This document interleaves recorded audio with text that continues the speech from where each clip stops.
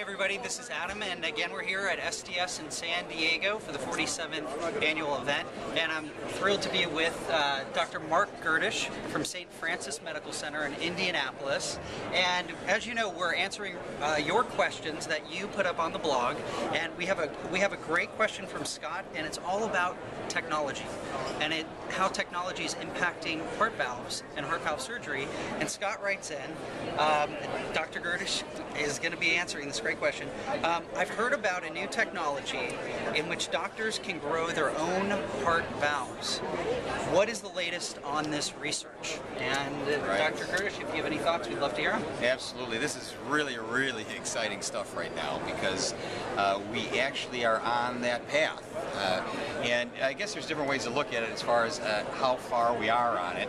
We think we've actually made a fair amount of progress, and in fact, in humans, we have done some work where we've reconstructed portions of heart valves or portions of adjacent heart tissue using what's called extracellular matrix. This is basically tissue without the cells, completely decellularized, but with the framework in which cells live.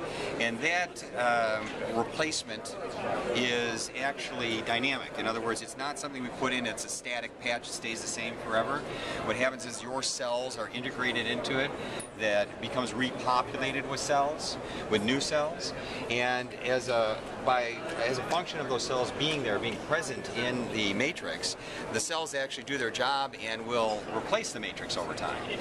So what you have implanted then eventually is replaced by the activity of your own cells. So those are pluripotential cells. As you know, any cell in your body can be any cell in your body. So the same cell in your eyeball can be the cell in your big toe.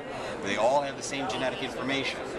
So we have this, it becomes repopulated, it's your tissue, and it's not a foreign body. So the impact of that is, over time, our expectation is that this is going to outlast previous devices, and it will provide patients with something that they won't identify as foreign, won't induce inflammation.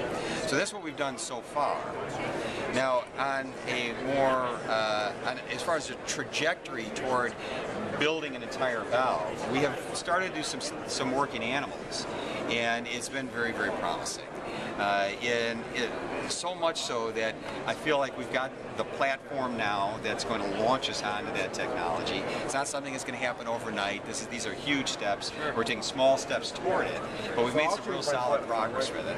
Some of the things I can't actually describe to you, I can't tell you about because they're unique and they're not ready for prime time, but I can tell you that we have made a fair amount of progress with it. We've got that platform down, and we're working hard to get to the point where we can grow a valve. Got it. So I have a follow-up question and I have a statement. Let's start with the question. Not to put you on the spot, but can you give any kind of estimate in where there might be something tangible in which the technology you're saying actually can regenerate a valve, a part of a valve? Is it possible, or is that just not yet? No, definitely a part of valve, and we've done that. Okay. I've got roughly 60 patients that I've reconstructed some portion of the interior of the heart. Many times it's the valve, many times it's part of the valve. Lately, other surgeons have been doing that. Surgeons who are very well known for reconstructive techniques in valve surgery are now adopting that with extracellular matrix. So the use of the matrix means that the patient's own cells are going to populate that portion of the tissue, and they're not going to have that foreign body. So we've done that. Parts of valves have been repaired using this technology. The next step is to build a valve. Yeah. And like I said, we're kind of in the early phases of it, but things are moving very quickly. Now that doesn't mean that next year there's going to be something, or even in 2 years. But compared to other technology of this nature, we're making progress a lot faster than we expected. And I don't think it's unreasonable to expect that in my career anyway, we're going to be able to replace a valve with a valve that grows, a valve that develops. Amazing.